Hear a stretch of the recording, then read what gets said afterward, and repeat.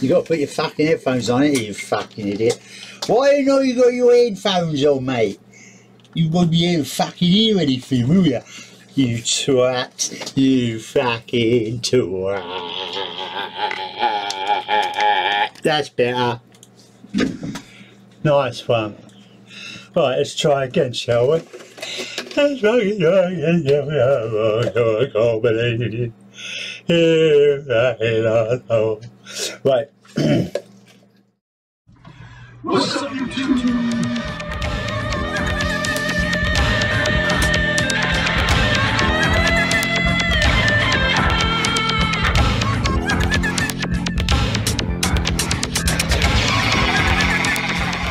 Oh, yes. Yeah, that's good. What's up, YouTube? Hello, it's me again. I've got a little treat for you here, which is something a bit unusual. Mark Lamarr. Remember him? Throwback to the 50s. Used to be on Vic and Bob's Shooting Stars, and I think he was on the Tube. I know Terry Christian was. Yeah, I think Mark Lamarr was as well, possibly at the same time. Very good. A lot of people probably wouldn't even think of him as a stand-up, which is why I think this is quite interesting. And I've been to see him live many years ago in, I think it was Watford or somewhere, and he was really good. I didn't know what to expect, obviously, but yeah, he's good. So something a bit different. Probably no one will watch it, you know, because nobody's interested in seeing Mark Lamarr do stand-up except me and about 6 other people. So anyway, who cares? You know, we'll enjoy it in our little Lamarr party. So first of all, quick word from our sponsors. Oh.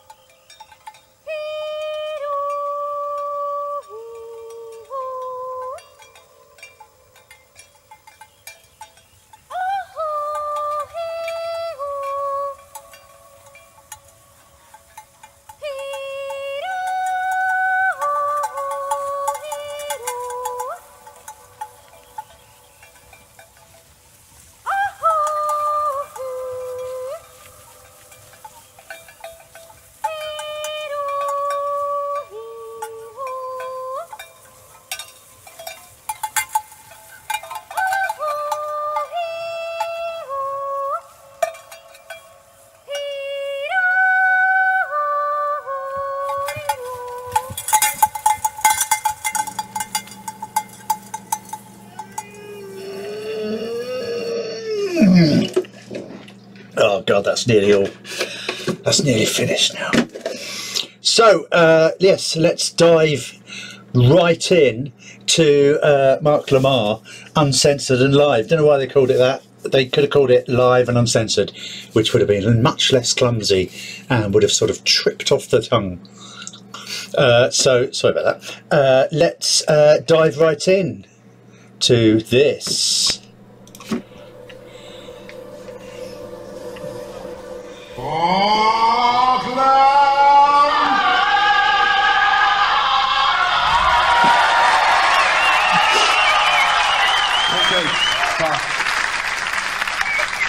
I couldn't carry off then, could I? There was all the right, and I came on, I went, oh, I'm a twat, and just suddenly lost all self-respect again. I'm in danger of being overexcited, so please don't clap me now, because tonight you're playing in Bracknell again. It's a career peak for me, and I couldn't be happier. Your applause couldn't make me any happier, especially if someone's had the good sense to leave loads of rolls of lino on the stage. And for me, that says showbiz. That and the Danny LaRue entrance just behind it. That's all I could ever wish for at a comedy gig. Thanks a lot for coming. Recently, I went in to buy some fags in the supermarket, and I paid with my credit card, and the woman looked at the credit card and had my name on it, and she went, "Is this a joke?" And I didn't get it right, and I said, "What? I don't get it." And she went, "Mark Lamarr." And I said, "Yeah, I don't get it." And she went, "No, because you look like him as well." So what? Oh, what's happened to you? The bloke's got a big brace around his stomach. It looks like, you know, like most of his ribs have been broken. I said, "What's happened to you?" And he went, like he'd forgotten. What's happened? Broken back. Fucking hell, that's such an honour that you've come with a broken back. You've come for.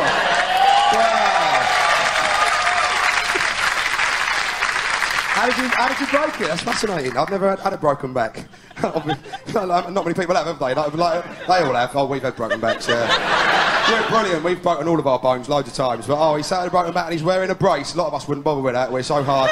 We're so fantastic. We're perfect human beings. What happened? Don't keep looking down. You know what it is. It's going, oh, what, about the back? Or you just like the T-shirt? Oh, no, of course, you're not allowed to laugh. Right, you come to the right show. That's already the worst review I've ever had. I could have sat in tonight watching videos of Les Dennis, but I'm not allowed to laugh too much, so I thought I'd come and watch him. And sit in the front row as well in pain. That's what I wanted. Instead of sitting at the back grimacing, I'm going to sit at the front. Every time you do a joke, everyone else is laughing, I'm going to go... You know, sometimes you go into a chip shop and you go, I'll have a bag of chips, and they go, oh, you'll have to wait for chips. You know, what the fuck have you been playing around at today? What were you thinking of when you came in and saw the deep fat fry with the potatoes? What did you think? The chip fairy's in town, you lazy bastards? Anyway, I'll start the show any second now, so I'm just warming myself up into a bundle of spite. But before I start the show properly, I just want to tell you a quick story about myself and tell you why I don't really deserve to be here having this public platform and talking to you kind people. You know, sometimes in life you do things and you think, well, I'm a wanker. I know that now, we all are, but this I've done as bad as an embarrassing thing as I can possibly ever do. And the one I'd done before, I've done a terrible one recently, but I did one once and I was walking down the road and Brian Ferry was in West End London. Brian Ferry was walking towards me and I was with my mate and I don't know how it happened. I didn't mean to do it, but just as I didn't sort of go, look, Brian Ferry, I was pretty cool, but as soon as Brian Ferry got parallel, like right next to us, I turned to my friend, don't know how it happened, I went, we are flying down to Rio, and I don't know why or how or what I was thinking of. I'm not really loud or anything, I'm not sure if he heard, but there was a little bit, you know, I think he knows, but probably gets it 200 or 300 times a day, and he's thinking, I heard it again, I'm sure I did, you know, but... And I thought that was it for me. I thought, right, that's as low as I can be as a human being, and that's as embarrassing as it can get, but oh lordy, I've done so much worse. I went to watch Noel's house party. And believe me, that's the high point of the story. It really dropped off from now on. I went to watch Noel's house party because the Spice Girls were on. And I thought, oh, I'm going to make the Spice Girls. I really did think it like that. Even when I wasn't saying it, I was going, my girl. And it's quite an incredible thing, seeing that many people with learning difficulties in one room. And I went in, and they have this warm-up bloke. They have a warm-up bloke who comes on at the beginning. He's not a comedian. He doesn't make the audience laugh or anything. He comes on dressed in a rustic outfit, and his name's Bertie the Bugler. And he comes on, and he goes, hello, Quickly Bottom, I'm Bertie the Bugler. Do you want me to play my bugle? They're fucking over the moon with this. They're like oh, that's so exciting. And he plays a bit of perfunctory bugle. They're mayhem. Oh, they go crazy about it. And then he goes up to people in the audience and he goes, do you want to play my bugle? And they're thinking something for nothing. I'll have a go, you know, and they go, no. And they can't play the bugle. Like, who can? Who wants to, you know? But he hands it to her and they go... And he goes, that weren't very good, was it, Quickly? Like he's the panpipe king of the universe or something. Like he's somehow better than these people in the audience. But anyway, now they're in the right mental zone for the rest of the show. And anything that Noel does is a big whoosh up for them after that. So I'm stood there watching it and I'm dazed. And I'm thinking, what's going on here? And then I turn round and Noel Edmonds is stood next to me. And I didn't notice because he's a little... He's like an Oompa Loompa and he just snuck up on me. And suddenly I turned around and there's little orange Noel there. And he said to me, hello. And I wasn't thinking, I went, hello, which that pissed me off, because my whole life has been built up to, you know, to meeting him and saying, look, would you fuck off out of my sight, you talentless bucket of shit? And I never, at the time, wasn't thinking of it, so that embarrassed me. So I tried to get away, I sneaked off, you know, a little, just sort of sidled away, and he had to run to keep up, and then, you know, I got away from him fairly quickly. And then I met the Spice Girls, and that was all very exciting, in a sort of 14-year-old boy having a wank, basically. Hello. That was that. And so I'm thinking, well, the evening's not too bad, you know, I've done what I set out to do. And then I was just about to leave, and someone said, Yuri Geller was on the show, and someone said, Mark, do you want to come and meet Yuri? And I didn't particularly, you know, I'm not a fan, who is? You know, Yuri, I love the way you can bend stuff for no apparent reason or gain or whatever, but I didn't want to be rude, I didn't want to be impolite, so I went, yeah, all right. And he said, hello, it's like, Mark, Yuri, Mark. He put his hand out to shake my hand, and as he did, I put mine out, and I don't know how it happened, but I suddenly went, whoa! And that, you know, that was the end of the road for me, basically. In the shame stakes, it doesn't get much worse than that, I don't think. Every comedian, when they do a show, they always hope that it's going to be not only for us but for the audience. It's going to be like one of the greatest nights of all time, and that for in the interval you'll be chatting with each other. Oh, I can't wait to get back in and watch some more of that. And in months to come, you might see each other walking around Bracknell, and you go, oh, you're at that show. That was the most important night of my life, and get them in a headlock. Well, come on, go and have a drink, and blood brothers, maybe a little bit of splitting. Maybe some of you'd have kids, name them after me, and for years to come, there'll be a maypole set up in the middle of Bracknell, and you could all dance around it on this date and sing my name. That's the dream. Obviously, I'm not that good. You've probably sussed that so far. So, what I'd be happy with is if any of you see each other in the street, recognise each other from this gig. If you could, all right, that'll be enough for me. Really, that's as much as I'm looking for. There is a kind of a theme to the show tonight, which is growing up. I was 30 this year, and I don't know how many of you are 30 or have been or will be at some point. Probably all of you. No, not at all. That's very good. Oh, I love it. Good old, good old Mark Lamarr there.